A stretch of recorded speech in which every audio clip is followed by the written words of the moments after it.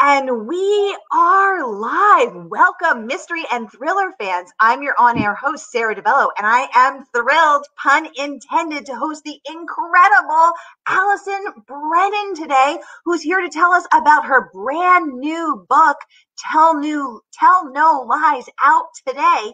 Allison, welcome. Tell us about your book.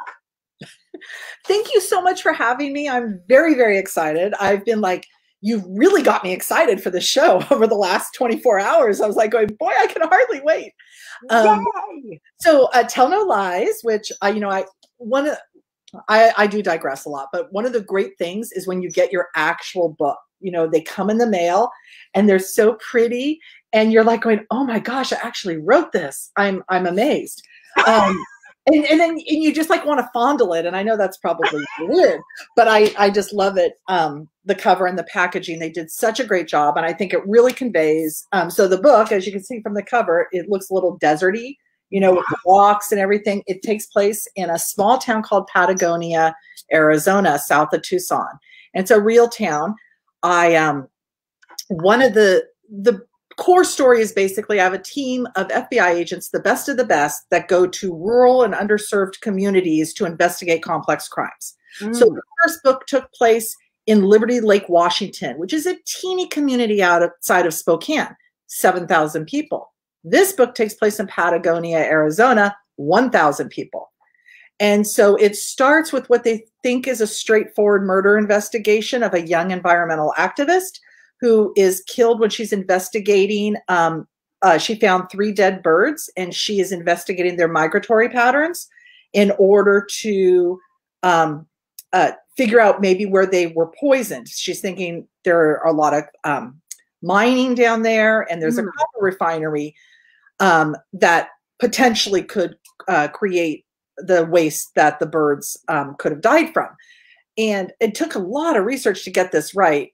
But so that starts the book, but then it ends up being a lot more involved and a lot darker storyline than simple toxic dumping. It's not, in fact, it's not exactly what you expect. So it was a lot of fun to write it because I love these complex stories where you think it's just one thing, it's just straightforward murder investigation, then it ends up being something much bigger and much darker.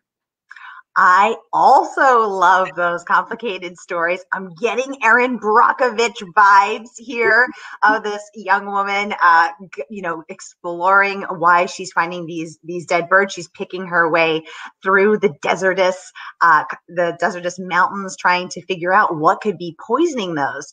And I want to get into all of that. And I'm so glad you brought up your research because I want to hear more about that. But I just want to pause and quickly welcome everyone who's watching live. If you've been here before, you know how this works. And if you're new, welcome. We're so thrilled to have you. Here's how it works. Every Tuesday, I present you with 2 featured authors, and this is your chance to ask these incredible authors anything you want. So Allison Brennan is the New York Times bestselling author of over 30 books. My God, woman, teach me your ways. And today she's going to tell us all about Tell No Lies. So if you have any questions, just get them going in the comments on either YouTube or Facebook. I can get them right over to Allison. You can ask this incredible author anything. So first comments coming in from YouTube. Margaret saying, ooh, environmental activist murder sounds like a trope for me. Might call attention to something IRL too. Watched Seaspiracy yet? Do you know anything about Seaspiracy? No, I actually haven't been watching a lot of TV. So I have my 4th child. I have 5. My 4th is a senior in high school. And so she's a varsity softball player. Senior year, lots of stuff going on. So something has to give between writing. So I actually haven't watched probably I don't think I've watched any TV other than, late at night reruns or something in a long time. Late at night reruns are also my pandemic comfort food. I think I have every line to Friends memorized at this point. I just recite them along, but that and a big bowl of popcorn is my happy place. Welcome, Anissa Joy Armstrong. She's giving us all the hearts. Welcome, Diane. Welcome, everyone else. It's so great to have you here. So let's get right into it, Allison. So this book is earning you you have earned, I should say, incredible praise. So Publishers Weekly is raving that Bestseller Brennan's intriguing sequel to 2020's The Third to Die is fast-paced action with a well-constructed mystery plot. Let's talk about how you construct that well-constructed mystery plot. How do you do it? A lot of trial and error. So my writing process is not something I recommend to people, mostly because I go in fits and starts, and I don't plot, because I find plotting takes away a lot of what excites me as a writer, and is the discovery of what's going on. But I do a lot of revising. So by that, I come up with the premise, and I knew what the premise was of this book, and I knew how it started. I completely saw the prologue in my head, and I wrote it all out. And I didn't quite know how my team was going to get involved yet. I just knew that they were going to be committed to solving Emma's murder. That was that. And so that was the prologue. And then I write, when I get to the end, or near the end, I usually have figured it out. I don't always know who the killer is. I do not always know how it all wraps up. I did have a surprise in this book about who was involved in these crimes. I knew one person because I kind of set it up to be this one person. And then when this one person ends up dead, I'm like going, what the heck is going on? I have no idea. So, and that was fun. And it was like, I got to go back and say, okay, what's going on?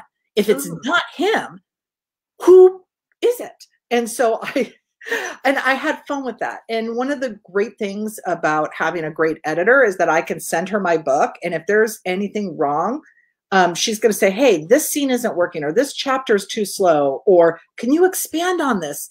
And then I can go in, and I love revisions. I really do. I know a lot of authors don't like them, but I love them.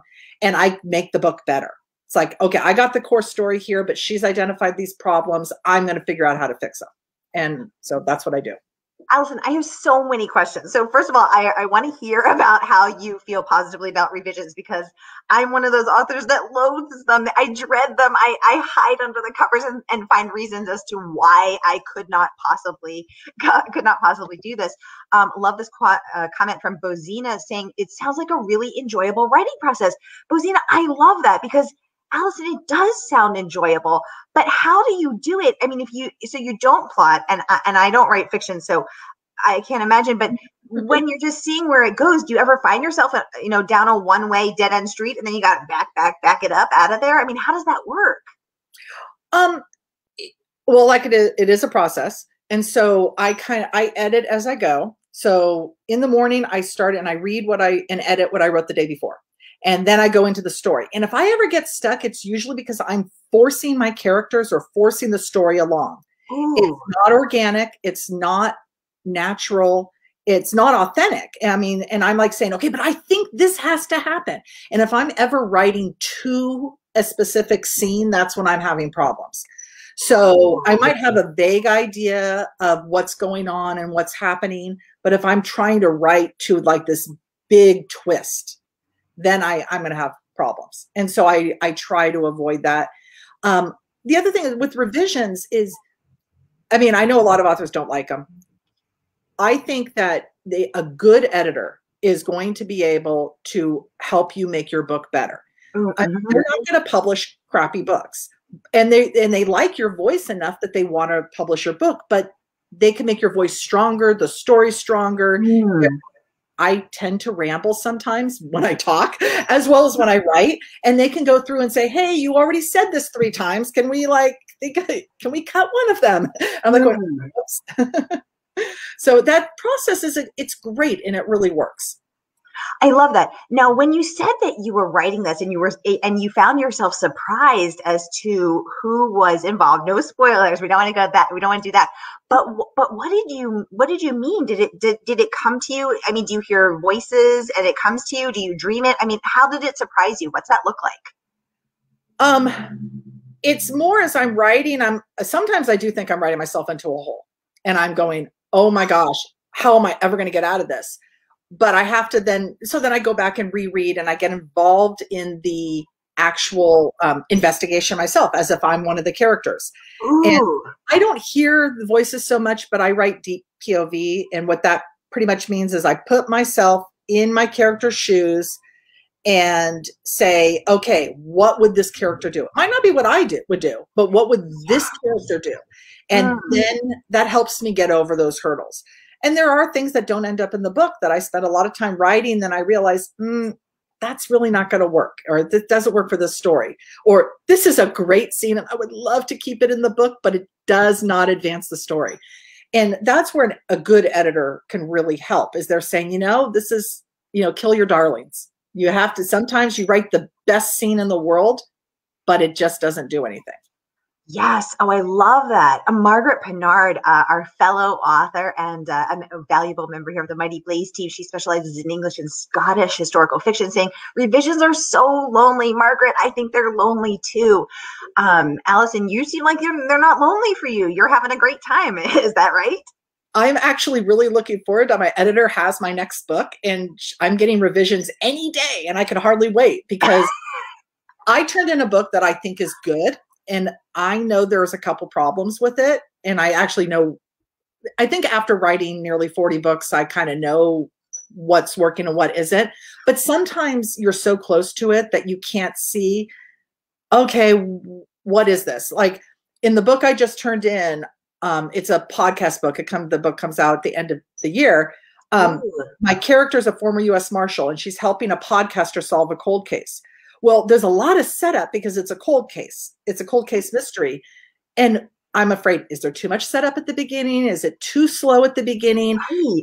What do I need? So the editor she is going to be able to say, you know what, you're wrong, and this is why I think it works. Or, you're right, it is a little slow, and this is where I think you can trim back, or maybe, cut this one whole scene. Maybe you don't need it at all. And I'm so close to the story that I might not see that. And so that's what I love about the process.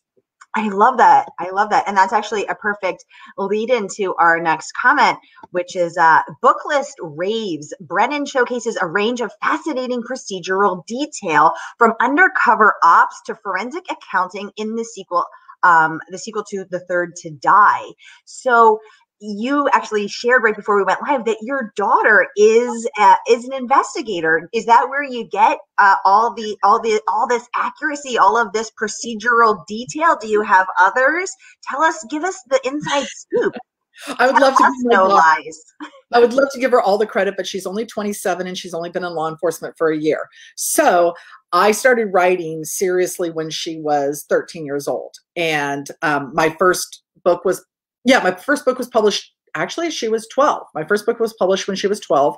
And maybe because I've always been interested in forensics, she was interested in crime and punishment. And she's also very, she's like a very guardian personality. This is like the perfect job for her.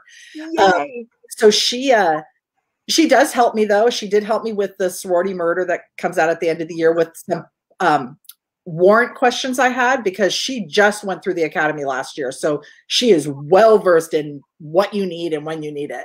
But I think my research has gone a lot further back. I read widely. I read a lot of true crime. I always have, ever since I was 13, and I read In Cold Blood by Truman Capote. Love that book. I read Helter Skelter when I was 14. I read a lot of forensics books. I have a lot of friends in all different avenues. I've viewed an autopsy. I've toured Quantico. I was involved with the FBI Academy's, Citizens Academy. Ooh. Yeah. So now I have all these contacts. So when I get stuck, I could say, hey, have you seen this situation? What would you do?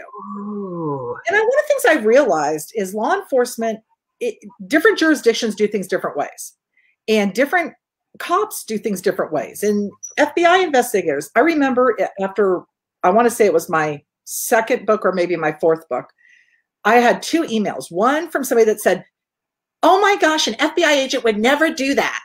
2, and my daughter is this, and she said, oh, that would never happen. And then the same day I got an email saying, I'm a civilian working for the FBI office, and this person is exactly like someone I know. So I realized people are going to have different impressions based on what their experience is. And so I try to put all that together and create a believable, to me, it has to be plausible. It might not be realistic, but as long as it's plausible, I'll go ahead and do it. I love that. As long as it's plausible. Margaret from YouTube sharing that she has an author friend who's just gone through the FBI Citizens Academy during the pandemic. I didn't even know there was such a thing. This is so cool. Yeah, they were doing it online this last year because I talked to some friends of mine in the Sacramento FBI office, which is where I did the academy back in 2008. Ooh, very cool. Anissa from Facebook is wondering, has this always been your writing process since the beginning of your incredible, almost 40 book strong stable of work, or has it changed? It's changed a little bit. I will say when I first started writing, there was a lot of joy because you didn't have contracts, deadlines, expectations. There were no expectations. I could just sit down and write. When I committed to writing, I wrote 5 books in 2 years while working full time, and I have 5 kids. So I gave up TV. That's why I can give up TV easily. So I gave up TV and I was writing throughout this entire time. And I was just loving it. I would just you kind of say, you like barf it out. You just get the story out and you worry about all the editing later. After about, probably after about 12 or 13 books, that wasn't working for me. I found that I knew the problems as I wrote them and I couldn't just write the book. I couldn't move forward without fixing the problems. So now it probably takes me a little longer to write a book, but it's definitely a cleaner book when I turn it in because I'm editing as I go. I love that. So editing as you go. Thank you, Anissa, top community member here, for that excellent question. Let's hop over to YouTube. Margaret saying, a podcaster sleuth. What a fun new angle. Have you done podcasting or interview other podcasters to get a sense of that work? Do you have any recommendations? Well, I read, and I will say that off the top of my head, I'm not going to think of the names of the podcasts, but I went through a bunch of true crime podcasts and listened to them and then read. A lot of them have websites where they will tell why they became interested in this idea or this concept or this particular case. So I would listen to their podcast and then I would read what they said about why they chose to feature that. And so I think I didn't interview any, largely because of time constraints. I write 2.5 books a year. And so a lot of times I don't get to go and do everything I want to do. But I did get a sense of how podcasts work, what kind of research they do. And this was for a college project. So he had never done a podcast before. So I had never done a podcast before. So I felt I really understood this character and that I could get my former cop character to help him with some of the procedural stuff. Oh, that makes so much sense. I love that. Let's hop back over to Facebook. Bozina asking, how do you feel about having to give up on some of your ideas and characters? Oh my God, Bozina, you're reading my mind. I was wondering that too, because that's something that I struggle with. And then I think, oh, am I dwelling in ego and defensiveness, which is never good for marriage or books? Or am I just being stubborn and hanging on to my guns? Or am I, sticking my guns? Or should I, I don't want to be a doormat either and just say, do what you want. How do you find that balance? I think every idea has potential. I mean, otherwise you wouldn't have the idea. For me, I have to think of, is this something that my readers are going to resonate? So before I sold, I didn't care because I didn't have readers. I could write whatever I wanted. Right. Now I do have to kind of be a little conscious in my ideas. However, that said, I generally know if something's good or bad after I kind of mull it through. So if I have a premise, and if I think I could solve it too quickly or it would be contrived if I had to extend it out, then I know, okay, this one idea might not work. But often when you have an idea, I do recommend people keep idea files. I don't really have a file per se. I just have a notebook where I'll jot down notes, a couple of words about something. Like if I read or I see a news program or I read an article, I said, ooh, that's kind of interesting. Like there was one I read, a big, huge thing about the happy face murders, whether or not these murders of these young men were actually accidents. They weren't murders. Were they accidents or actually a serial killer? And it's a big debate. and in law enforcement. And most cops think, no, these are just accidents. They were drunk, they walked home, something befell upon them. But there is some people that think they were actually murdered. And, young, healthy men. And so I couldn't come up with a really idea, but it's in my idea book because I'm thinking, that is kind of compelling.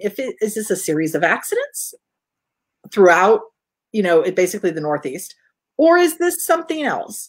So maybe someday I'll come up with it.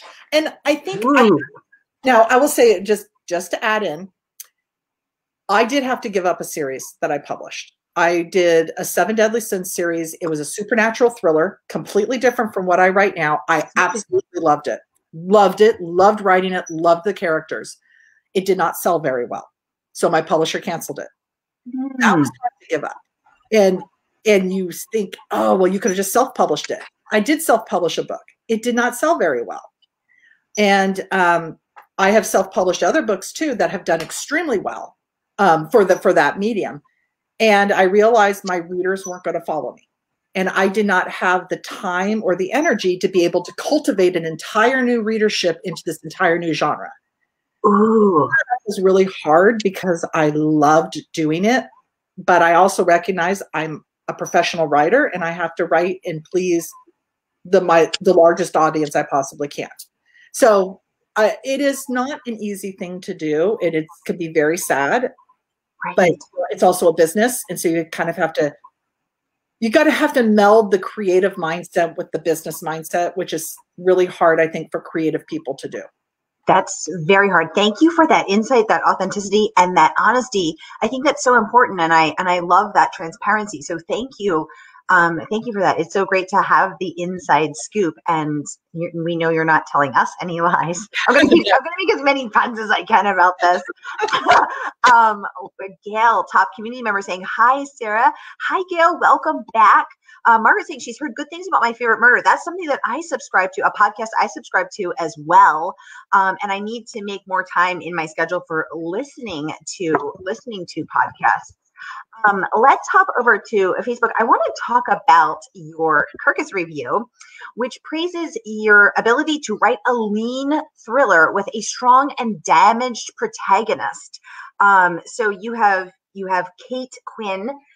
Making sure I hope it's not backwards when I'm holding it up, and the FBI agent Matt Costa. So how do you write a lean thriller? I mean, are your drafts actually lean? You said that you ramble sometimes. I'm quoting you on that. I do. Do you cut yourself back, or are you able to produce this leanness on the first go? Oh, it's edits. I mean, honestly, my books are actually, when I do my revisions, my books end up being longer than they were when I turned them in. So I'll turn in a book and it's going to be between 95 and 105,000 words when I turn it in. Usually when I'm done, it's between 110 and 115. That's like my sweet spot. Okay. But I do a lot of revising and I do a lot of trimming, and I go through and I look for those words that I repeat all the time. Sometimes I have to cut out swear words because she tends to swear a little bit too much. So I might, she still does, but I might cut out a few of them. There's words I use as like actually or coincidentally, these words that when I'm writing, they just come out. Or however, my characters always say, however. And it's like, however this, or I understand. Why do you have to say you understand? Just don't say anything. So I'll trim all this stuff in revisions. I do read my entire book out loud in either the copy edit stage or in the page proof stage. Just depends on what my deadline is. But I'll read the whole book out loud, especially dialogue, because when you're writing dialogue, you're writing. But when you're speaking, you're going to speak differently than you would write. Yes. And that really helps me. And I think that's probably why the book tends to be a little leaner. Not completely, because I do have a lot of narrative, but at the same time, I try to get rid of the extraneous stuff. Yes. I love that. Also love this comment from Margaret. She's saying it's so hard to give something up for strategic or business reasons, to reconnect with your core purpose and turn to something new. I think we've all felt the pain of that. So thank you for, again, sharing how you do that. That's really amazing. We have another comment coming in from Gian. She said she doesn't have any questions, but she just wants you to know she loves your books and your Lucy series. She said she's a huge fan of all of your work. So thank you for that, Gian. And oh my goodness, it is time for the lightning round. I'm going to put our lightning round banner up here. So if you have any last questions, we have just 5 minutes left with Allison. So get your questions going in the comments, and I will get them right over to Allison. So Allison, what are you working on now while people are thinking of their questions? Well, I am waiting for revisions for 2 books. I actually have 2 books with my editor. The third Quinn and Costa book, which takes place in the San Juan Islands because they move around. And yes. And I have the whole team is there, and it's there. It starts with an explosion on a charter boat that kills 11 people.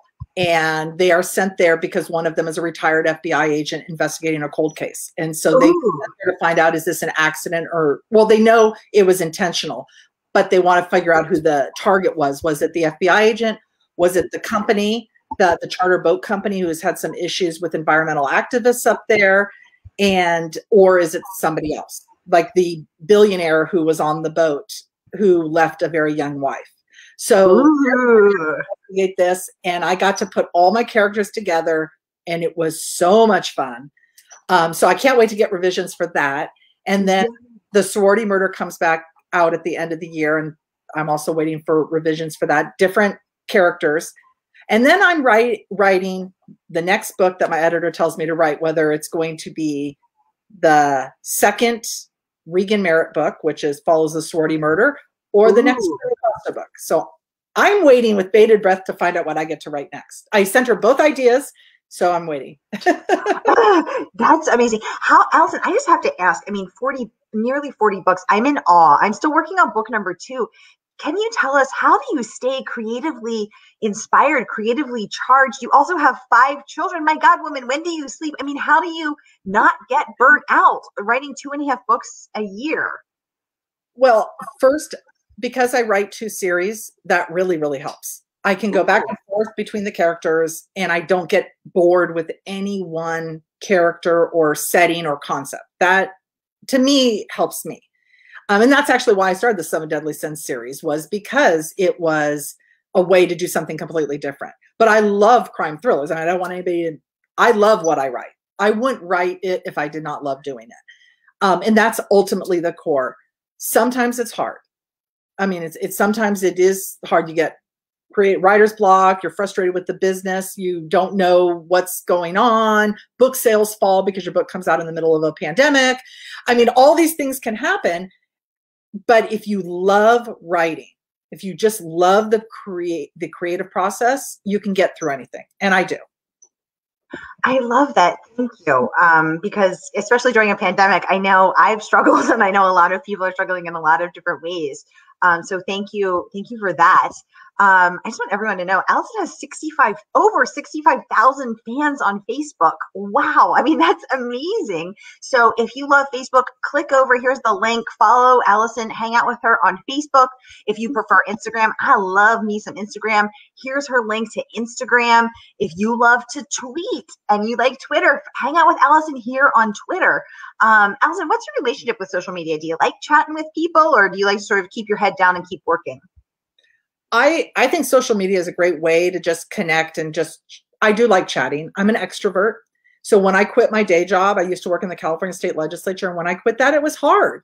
And so social media kind of took over for that, basically the water cooler conversation where I could sit down and chat with people. I don't obsess over it. I don't go on it all the time. I mean, I'll go on every single day just to check to see if I have messages. And I have found, though, Facebook is where people tend to reach out to me more. So I get more like reader email through Facebook than I do through my website. So I do spend more time on Facebook anywhere else because that's where I feel my readers mostly are. But I am also trying to hang out on Instagram because there are some readers there, and there's some readers on Twitter. So I will go everywhere every day. I just don't spend, well, I don't spend hours on any social media. I'd never get any writing done. Right. But yeah. Well, you can hang out with Allison on any of these platforms, whatever your pleasure is. You just heard her say she does it all. Again, 65,000 followers, more than 65,000 followers on Facebook. That's incredible. And your girl here made a fun little TikTok to Fleetwood Mac's Tell Me Sweet Little Lies. So you can go check that out on any of our social channels. It looks like we are out of time. Allison, parting thought, what do you want to leave us with? What do you want people to leave having read your book? What do you want them to feel, to think, to learn? What do you want them to leave this book with? I want people to be entertained. I write to entertain. I write so that people lead busy lives, or they have stressful jobs. I want them to know that my books, justice is always served. And I want them to, when they get to the last page, I want them to close it and say, that was a good book. That's what I want to do. I want to entertain them. I want their time to be well spent. Oh, I love that. I love that so much, because I like to be entertained and I love to entertain others. And I think that sensation of contentment, that this was time well spent. This was, and it was afternoons snuggled on the couch, curled up with a good book. It was time well spent. That's a deep sense of satisfaction. And I absolutely love that. So thank you so much, Allison, for that. And thank you for sharing that with us. Everyone, you can grab your copy of Tell No Lies today through our partnership with bookshop.org, which supports independent bookstores, and they need our support right now. Tragically, one per week has gone out of business since the pandemic descended. So if you want to have bookshops to browse and pages to feel and smell and devour, grab your copy of Tell No Lies today through bookshop.org. And I just posted the link in the comments. Allison Brennan, you incredible, magnificent woman of nearly 40 books. Thank you for joining us here today. And please come back and talk to us when your next book is out. Thank you. I would love to.